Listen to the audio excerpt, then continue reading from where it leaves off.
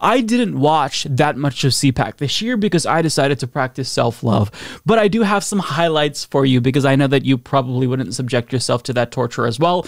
But before we get started, I just want to kind of give you CPAC in a nutshell. Ladies and gentlemen, we are all domestic terrorists. True. Okay, let's get to some highlights here. The first is Donald Trump, who is introducing a swimmer. Her name is, what was it? Riley Gaines. So he is going to hit on Riley Gaines. You know, he's very clearly interested in her. He thinks that she's attractive. And take a look at the way that he welcomes her to the stage. Crazy. It was the largest applause I've ever heard. Come on up here. Look at this. Look at this.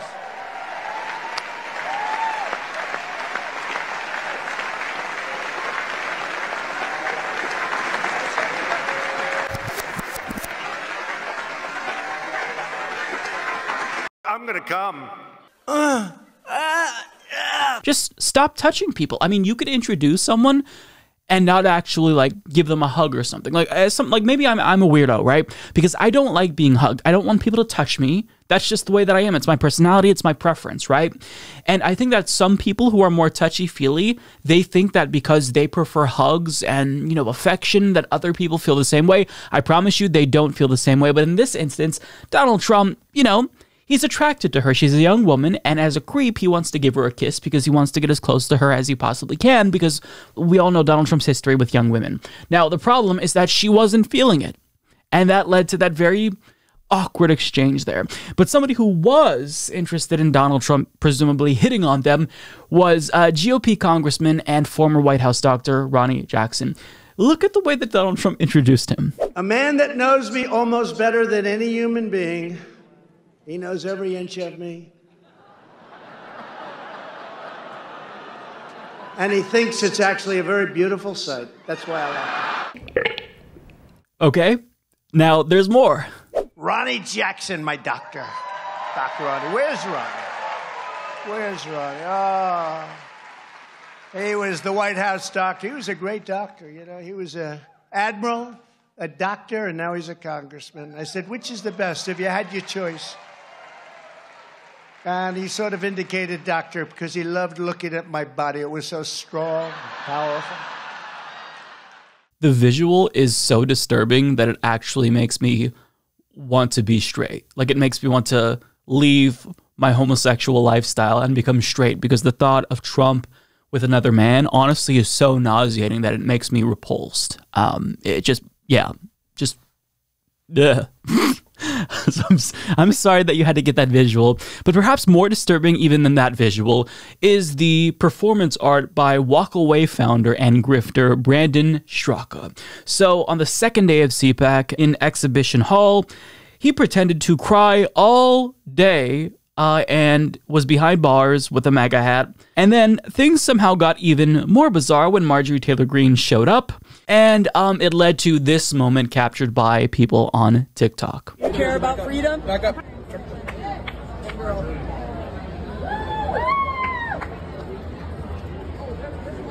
bless you, Marjorie.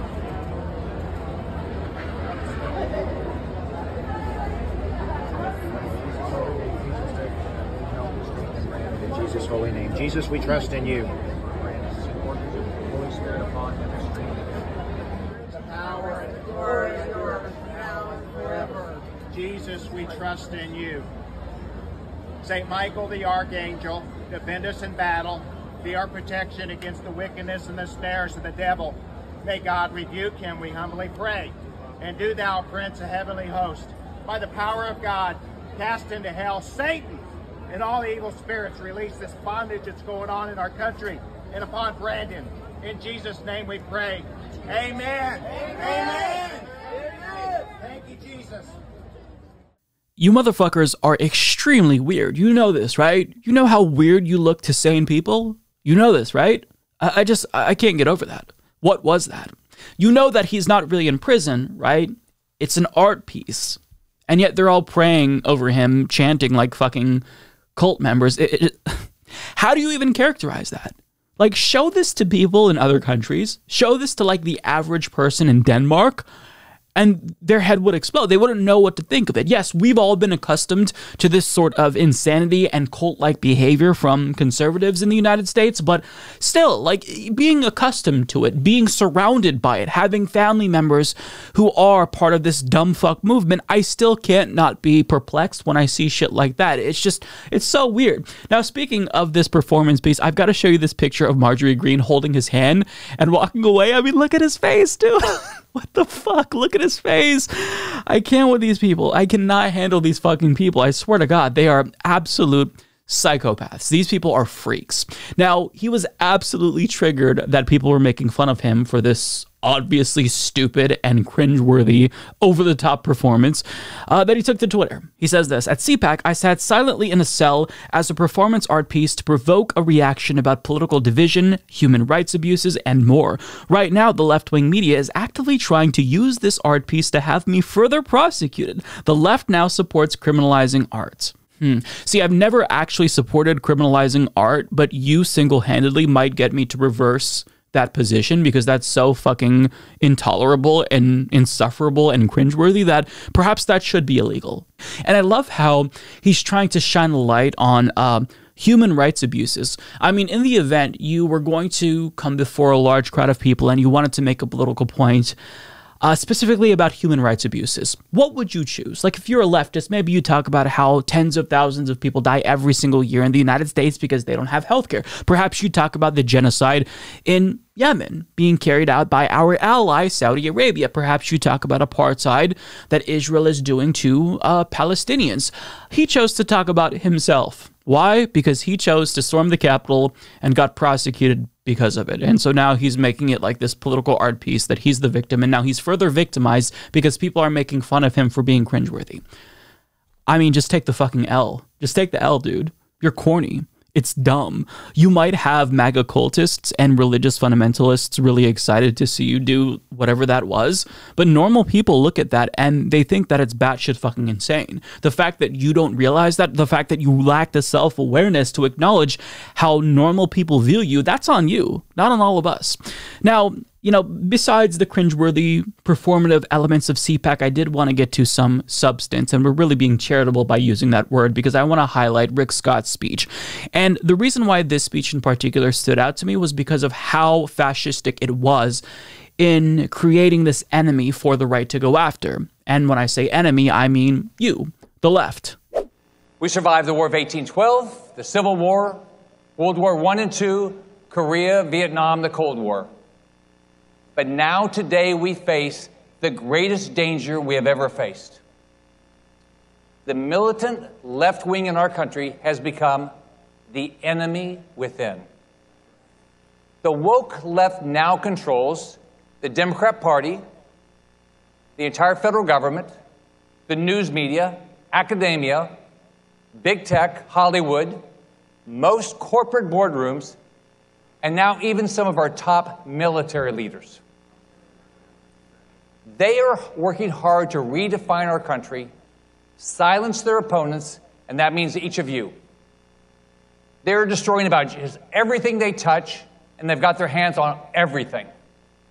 Here's the thing about what they're trying to destroy: American patriotism, border security, American history, gender, traditional morality, capitalism, fiscal responsibility, opportunity, rugged individualism, Judeo-Christian values, free speech, law enforcement, religious liberty, parental involvement in schools, and even private ownership of firearms. The woke left wants all of that gone. They want to end the American experiment. They want to replace freedom with their control. The elites in the government are telling us what we can and cannot believe, what we can think and what we can do. They want to completely control our lives. Woke government-run schools, woke government-run healthcare, woke government-run media, woke government-run everything. In their new socialist order, everyone will obey and no one will be allowed to complain. If you do speak up, boom, you're going to be canceled. Your views, if you don't conform with big tech, Fauci or Neil Young, You're going to be taken off Spotify, YouTube, Facebook, and Twitter. What a very normal speech for a sitting United States senator to give. Now, look, before I even talk about what he said there, I just want to make it abundantly clear that I don't believe that he believes the words that he's saying. I think that he's being purposefully dishonest and just trying to, get the crowd riled up, throw red meat to the GOP base.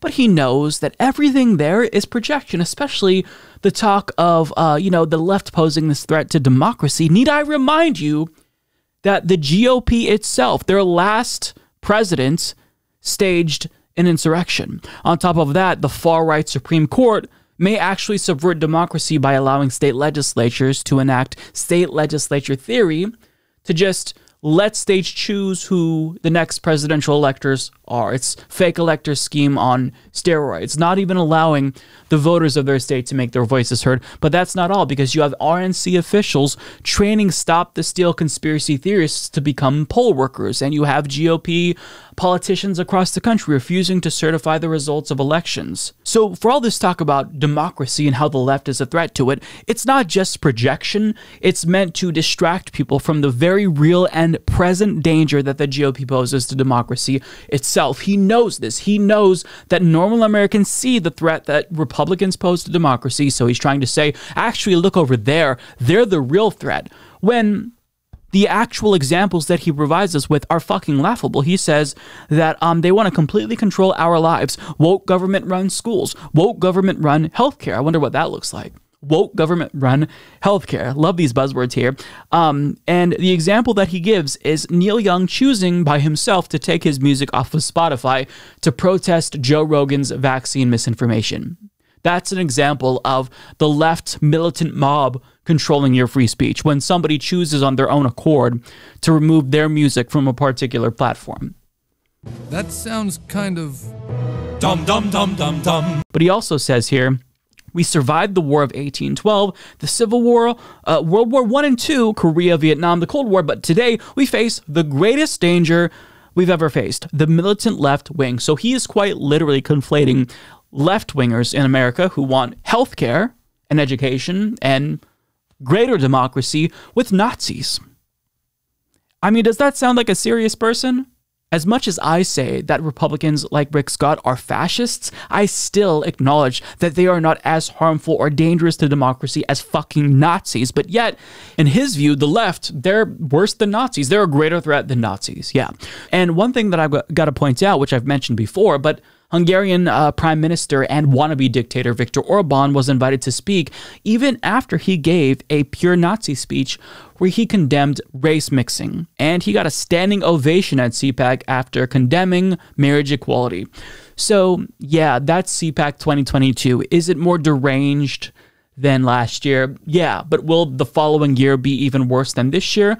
Yeah, I think that's a pretty good prediction if you were to make that. These Republicans and conservatives are absolutely out of their minds, and in a way, it's scary to watch them be so openly extreme, but simultaneously, I'm glad that they're finally just saying the quiet part loud, so that way there's no longer this plausible deniability. They're telling you how extreme they are. They're against contraception, abortion, marriage equality, perhaps even interracial marriage in some instances, and they're inviting people who give Nazi speeches. So that's who they are, and I'm glad that they're embracing that. So at least Americans can make a more intelligent decision, I guess. Some of them will still be hoodwinked by the GOP. Some of them will still fall for the culture war issues, but hopefully some people will wake up and realize, this is getting a little bit too much for me. They're sounding more and more fascistic. Perhaps now is the time to jump off of the ship before it takes down the entire country. That's maybe wishful thinking, but either way, that's what we saw at CPAC. Crazy fucking shit. Up yours. Sons of bitches. Woke moralists. I dreamed I saw my maternal grandmother. She was stroking herself absent-mindedly. I let her have her way. Her genital region was exposed. I let her have her way.